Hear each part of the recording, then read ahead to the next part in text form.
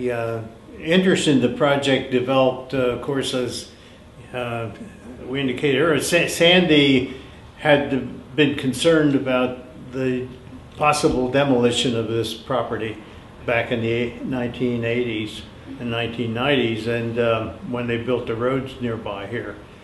But fortunately, it was preserved, and the house is considered eligible for registry on the National Register of Historic Places. We do an annual auction, and this coming year we're planning on doing a country music festival here in September that will have arts and crafts and the music, just to raise money to keep the preservation going.